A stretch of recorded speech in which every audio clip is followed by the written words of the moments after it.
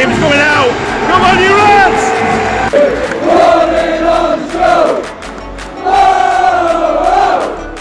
Wait! Jesus Christ! Let's get straight into it and rate the ground.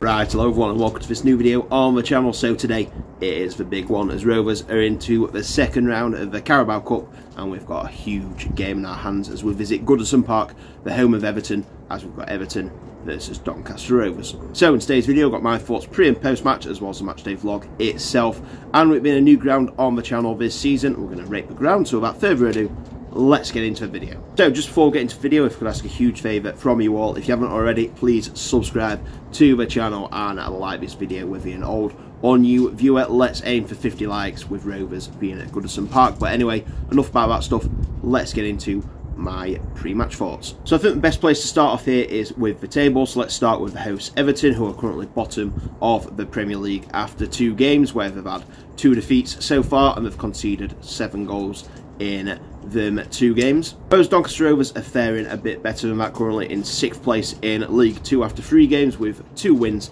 and a defeat. So Everton's last result was a 4-0 away defeat to Tottenham Hotspur, and they also had a 3-0 home defeat to Brighton on the opening day of the season. And in terms of this competition, the Carabao Cup, all Prem teams had a bye in the first round, so all the Prem teams that are in European competition come into it in this round, which is what Everton have done. So not been a good start at all for Everton. Like I say, I thought when I did my Premier League predictions that they do well defensively but would struggle for goals, but it's been a bit of both, to be fair. At the minute they've not scored but we've conceded 7 in 2, so they are struggling for numbers as well. I've heard there's only 14 fit first team players. Whether that's true or not, only Everton know. But like I say, fans are happy at the minute. You saw that video of them after the Tottenham game where they were having to go up with players as we were getting onto the train.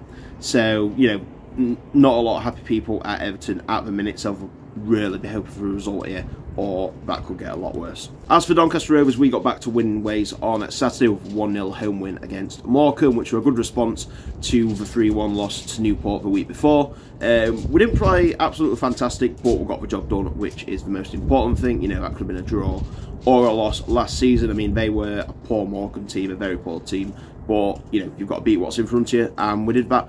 And yeah, we'll move on to this game in the Cup now. So in the last round we beat Salford City 2-0 away, which I weren't there, but it sounded like it was a very, very good performance. So we're moving to this one now. Obviously it's going to be a tough game playing Premier League team as a League 2 team, but we're just going to give it our best and we can't really do anything more than that. So in previous results between these 2 teams, we actually played each other last season at this exact round, but this time it was at the Eco Power Stadium. Donny went 1-0 up in the first half thanks to Joe Ironside, and then they brought the new big money man Beto on, who made it 1-1, and then we got a winner just before the 90th minute. So yeah, put a good fight up Rovers, but just wasn't enough. And like I say, Everton brought the quality on, and it showed really, but a very good performance from the Rovers. So I think that brings me on to my prediction for today then. So which team is going to put their place in the 3rd round of the Cup?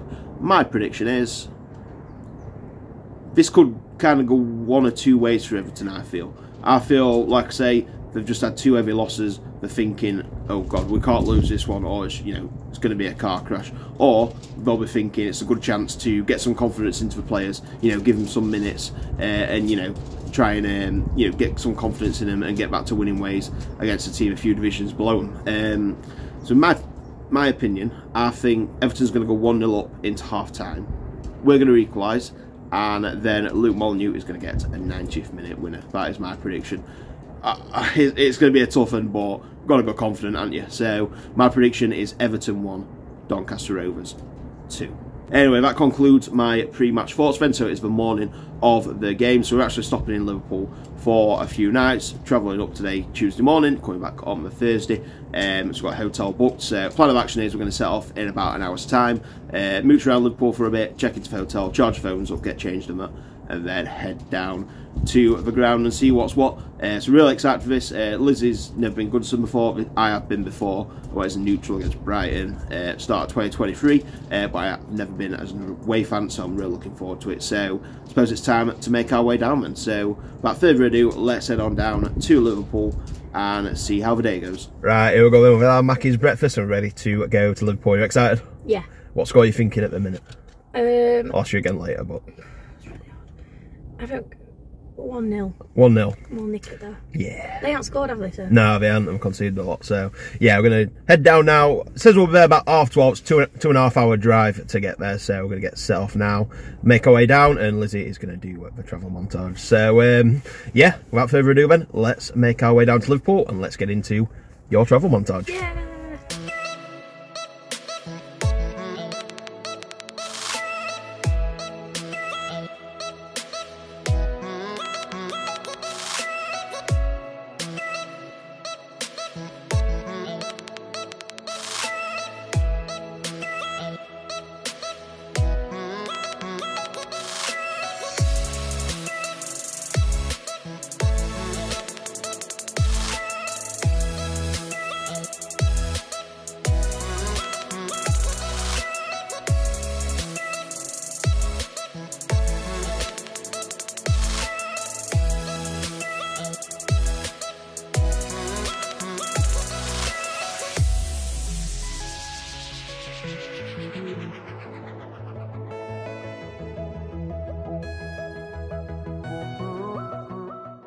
Right, so now in Liverpool, it's not really the weather we had in mind, so we've got a park cruise camp out and it's absolutely tipping it down, so we're going to try and let this weather blow over before walking back to the hotel and checking in, and then we're going to get changed, charge phones up, and then a bit of time around Liverpool, and then head to Goodison, see what it's like around there. So we will take you along with us as we go.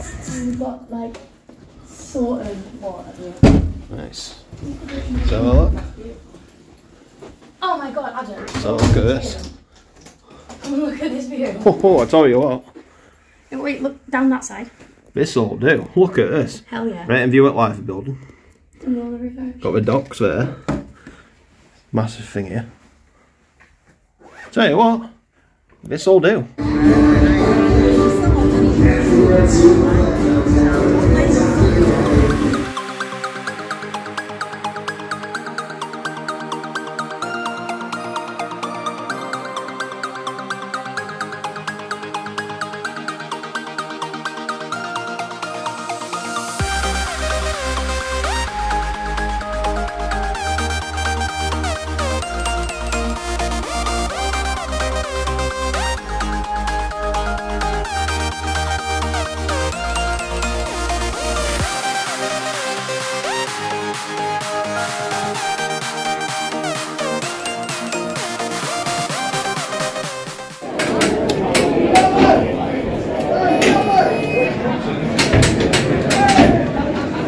We're in.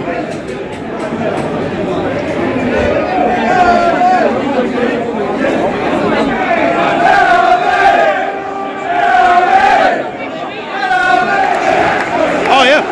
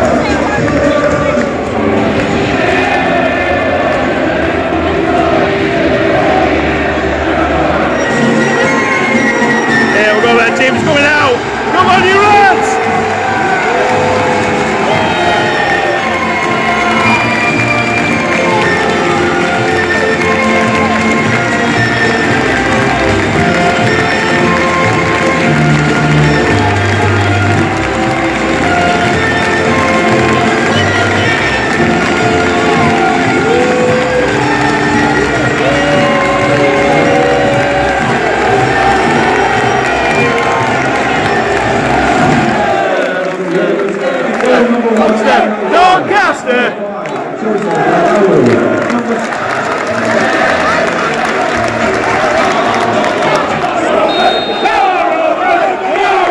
Run away, come on Rovers!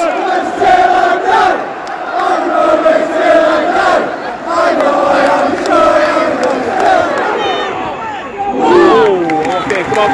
Great boss, great ball. Ah, shit. Away, well done, lads, come on. on! Running on the show! Everywhere we go!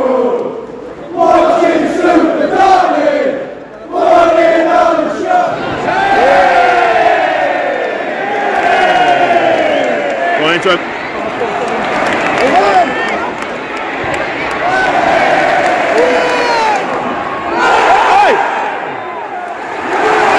Come on! Come on, lads. Oh, okay, come on!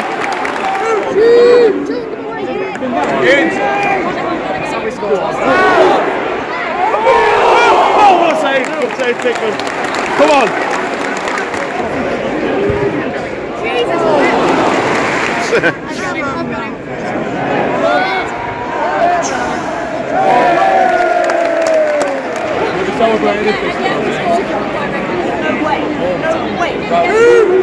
One to your left. I'm up. Go and get. Oh shit. Oh, Jesus Christ. Just on it, man. Wait! Jesus Christ. Wow. Oh no. Half time 0-0. Everton going more into it as the half went on.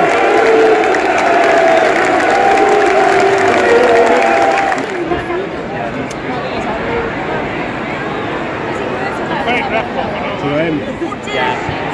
Shit.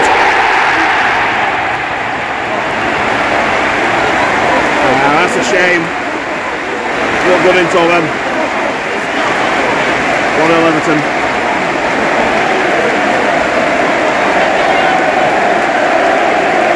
First goal of the weekend is an Everton goal scorer, number 42, Clem Goodison!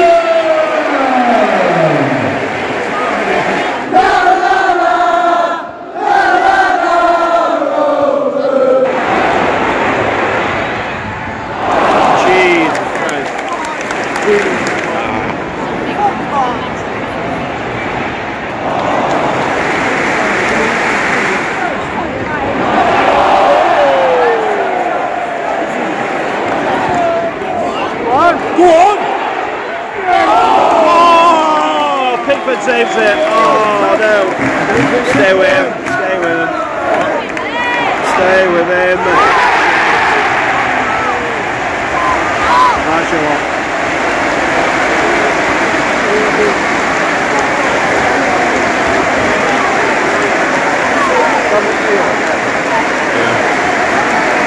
Second Everton goal, the goal scorer, number 10, Donny!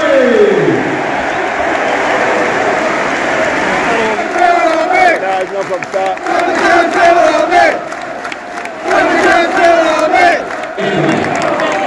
Here we're going, Billy Shaw coming on. See if we can get anything in the last 15 minutes. Shit, here we go.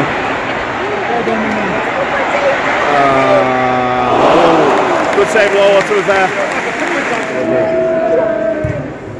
Go on. Oh, go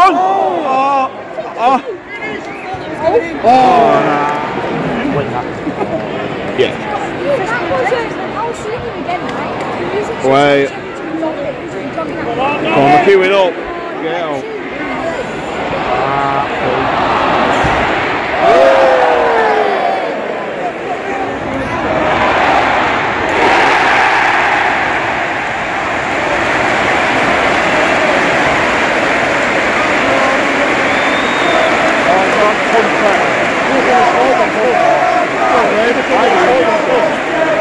Everton goal of the evening, goal scorer, number 15, Catering!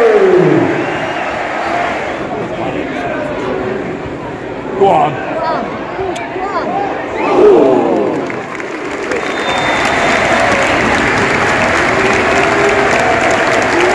Full time 3-0 to Everton.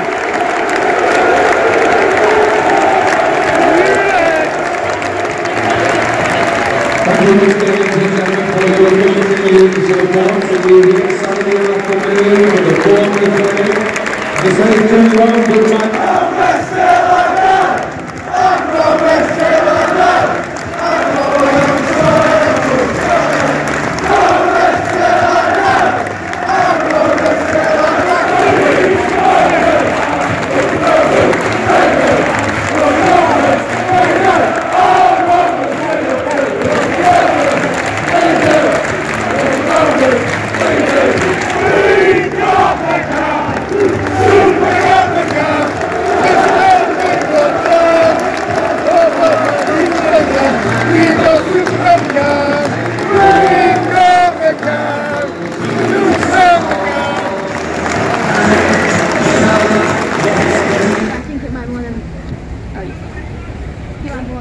Okay, we're just back at the room. Look at the live building of this time now. It looks absolutely incredible.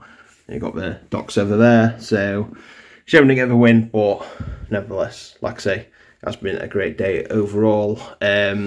So yeah, let's head to Adam tomorrow for his post-match thoughts. Okay, so it's now the next day, and it finished at full time. Everton 3, Doncaster Rovers 0, and look, a decent show from the lads. To be fair, I thought we didn't really do much wrong, to be honest with you. We gave it for all, and that is against Premier League opposition. That is all you can do. I'll be honest, I think 3-0 did flatter Everton a bit, in my opinion. Like I said, I thought they were, better team and, easily should have won. But, that's the difference between like Premier League players and the rest, because they didn't have too many chances, but we took them really well in the second half. And, yeah, that shows why they are a Premier League team. I mean, it's easy to say like conceded 7-2 and stuff like that. We're only 2 games into a 38-game season, so it's going to be interesting to see how they do now, because this could, give them a bit of confidence now and kickstart their season. I mean, we've got Bournemouth at the weekend. That's a perfect game after this one to really go at it and try and get a good result and kind of start their Premier League season. Whereas for us, like I say, it was kind of a nothing to lose game for us. We're going to give it our all. If we win, fantastic, we're in the next round. If not, then we're heavy underdogs anyway. So yeah, but I thought we gave a good account of ourselves. To be fair, I thought several players had excellent games. I thought McGrath at the back were absolutely superb. Nixon had a very good game as well. And